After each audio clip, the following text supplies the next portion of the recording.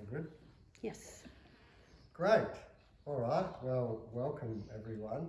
And it's a very small, intimate group, but I'm very excited for this weekend. And I'm excited because this is a very special retreat in that we're concentrating on metta, which is loving kindness. And I've now just started really this year to do more of these advanced retreats. So when I do the basic retreat, I talk about the three principles, you know, meditation, technique, and then the wisdom, which is the insight, which I've done a few times here, and then the open-heartedness and love. And all of those three things are important in a strong practice, spiritual practice, whatever you like, and to progress in meditation, all of these are strong. And the interesting thing is that whichever path you decide to go down, even if you go into just say doing samadhi, you naturally will open up to wisdom and metta or loving kindness as well. And if you decide to go down the loving kindness route, there'll also be that you'll naturally find, you know, your tendency to go into samadhi, and wisdom will come out of that as well. So within each path there's the whole of the path, but I find practically most people will practice one for a time, and then they may find that they're not getting as far as they would like in one particular path, and so they might practice another part. So they do insight meditation for some time, and then they might swap back to doing samadhi meditation. But I've decided to start doing 3 different retreats to suit the various characters of people. So if you really feel like you're drawn to the metta, then we can do this retreat, and if you're drawn to insight, you can do that retreat, etc., samadhi. So when the Buddha talked, he talked about, you know, the 2 wings of the bird, the insight, understanding how the mind works, and then the metta, opening ourselves up to, you know, good qualities. And through developing good qualities of mind, such as kindness, generosity, patience, forgiveness, love, all of those good qualities, we actually purify our mind, we purify our mind. And with that purification of mind, we perceive the world in a different light. And we actually perceive the world as full of kindness and full of love. And it's much easier to forgive, and it's much easier to understand when you see suffering and when you see you know, people that are, you know, doing harm to others. You know, whilst we need to take action, there is a sense of understanding that there are many various causes and conditions that make that happen. And so we approach those situations with more equanimity, and it doesn't tend to cause us to fall into our own hatred and anger and, you know, desire or whatever. So this is the introduction of metta. As I said, sometimes translated as a kindness, other ones many times translated as love for other beings. But I know in the West, love is a little bit of a loaded word. Some people love the word love, and other people sort of really don't like this word love, and different people have different, you know, meanings, understandings of what love means. So I think essentially, in my mind, love differs from metta in a couple of different ways. The first one with metta, and you'll see as we're practicing over this weekend, we start off with people that are close to us, but gradually over the weekend, what we want to do is expand out that sense of love to eventually all beings. So even strangers that we don't know, how can we gain a sense of love towards, you know, strangers, even nature, even the earth itself? So metta has this idea of boundlessness, which for most people when they talk about love, that's not really there. They're talking about, oh yes, I love this individual person, and I love this person, this one, but not those people. So this idea of boundlessness is very important to this idea of metta, and we will be practicing trying to sort of expand that sense of, you know, loving kindness out towards all beings.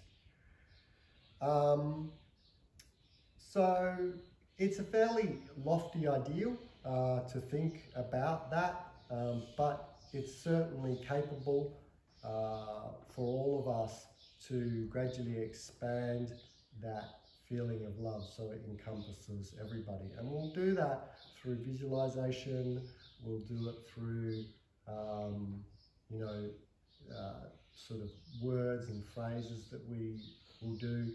And probably most important of all, we'll do it through trying to have a felt sense into the body. And eventually, if you practice metta long enough, or maybe you've experienced this yourself anyway, is you will get a kinesthetic sense of energy flowing.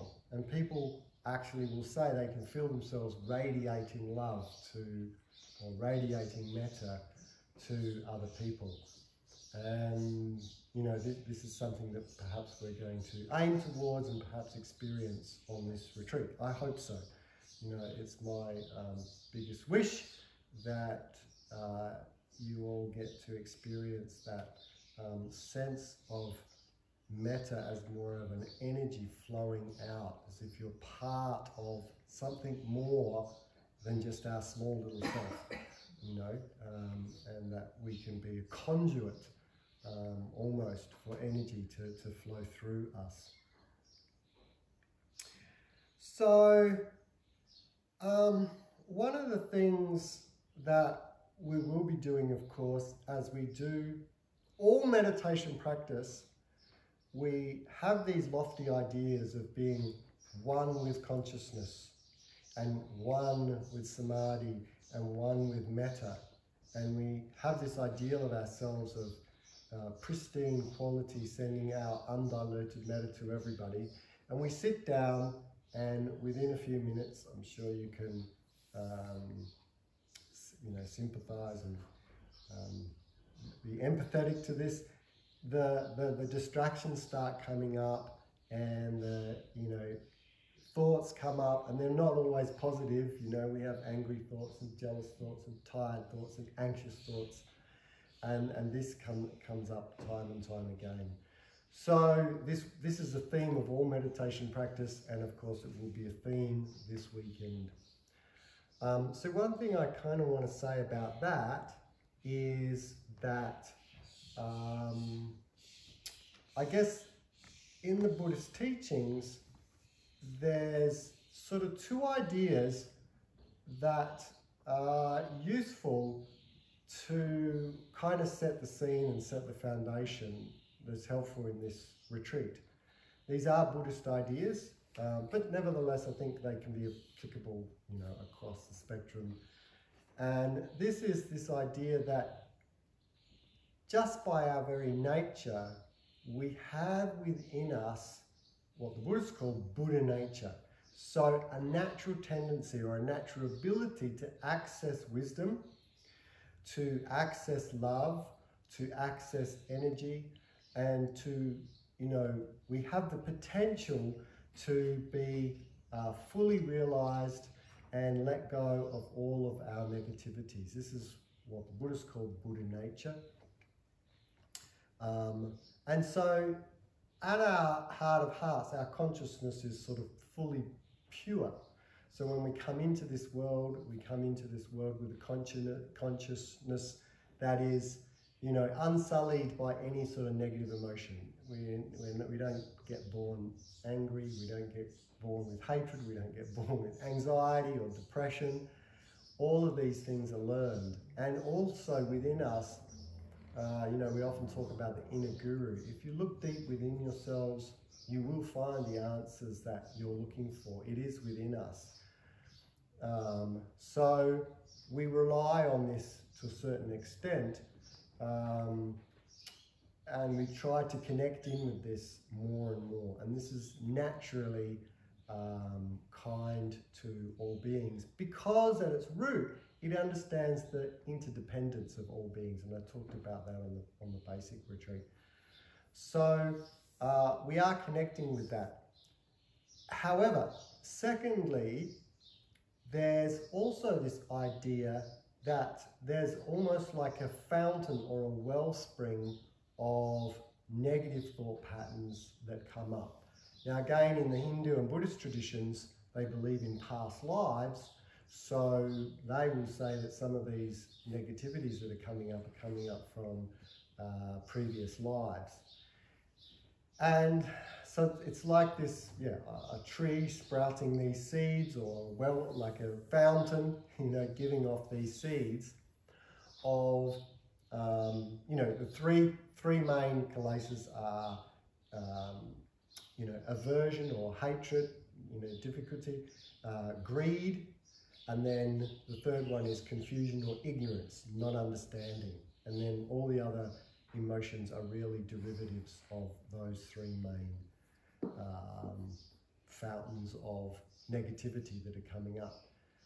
And so the reason I say this is because one of the other themes that I'll be coming back to again and again during this retreat is this idea of a sort of a selflessness, in one respect a selflessness of ourselves, that we are not necessarily confined to this self. And you could see this as saying, you know, we don't truly exist as we think we exist. Another way to look at it is we're so much more than what we think we are. So you can look at that as if we're part of the divine nature of the universe, you know, and all traditions, you know, talk of this in some way, that there is this sort of connection to God or this connection to the divine, and understanding that our essence is this sort of Buddha nature that is sort of bigger than us in a way, and we're trying to connect to that. And then on the one hand, and then also to understand that this kind of, these seeds that are coming up and causing us to have potentially negative thoughts, or at least distracted thoughts at the very least, you know, it's not, we have to think about it a little bit as it's not really our fault. These are just coming up anyway. They're patterns that are ingrained in us throughout, you know, since we were born, and as many traditions would say, even before that. And I think why that helps is it gives you this sense, you know, to not take things personally. And so when you're meditating, if you're trying to meditate on metta and you're finding it very difficult and other things that are coming up, if you start blaming yourself, if you start going, oh, why is my mind doing this, you silly mind, it actually doubles, it makes it doubly worse, because there's the negativity coming up, and then on top of that, you're chastising yourself for the negativity coming up in the first place. Whereas if you see it, that these things are arising all the time, and if you feed it, it will grow, but if you just leave it alone, it'll sort of dissolve, it'll die down a lot quicker than if you worry too much about it. So yeah, so we have to, as we're meditating, we have to try to connect in with that natural Buddha nature and just trust. There's a level of trust in meditation that I think goes a long way. That if you trust that there is something more, you will connect in with that something more. But as well, once negativities come up, try not to personalize them, try not to see them too much as your problems. Instead, look at them as just a natural, maybe you can actually look at it as a natural purification process, that these things have to come up, and just let them come and let them go, and then come back to the meditation object. So, yeah, with that in mind, I'm really looking forward to this retreat, and I think you'll find that practicing, metta in this way can lead to a huge amount of sort of nourishment for the soul. My aim is, with our small group, is to have the mind as much as possible, stay in this warm energy of love, and it'll be helped by the group. Always when we do things as a group, it's a much stronger. And if we can have a little bubble of warm energy within ourselves and keep that for the whole weekend, you'll find it's enormously nourishing.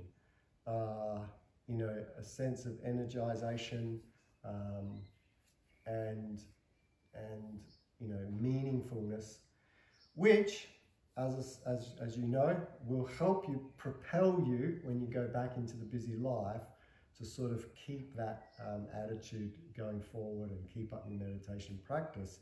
And then if you can, that will have a radiating effect on those people around you. So eventually, you will have definitely an effect on people who see you and feel that energy of that calmness and kindness radiating out of you, if not just naturally, just by the actions that you do, that will have an effect on those people. So I'm looking forward to creating that beautiful bubble of energy among us in this amazing retreat, and I hope you are too. And yeah, that's just really what I wanted to say as an introduction, and then I thought I'd just open it up to maybe any questions that you have. So I'll just leave it there, I'll pause it there.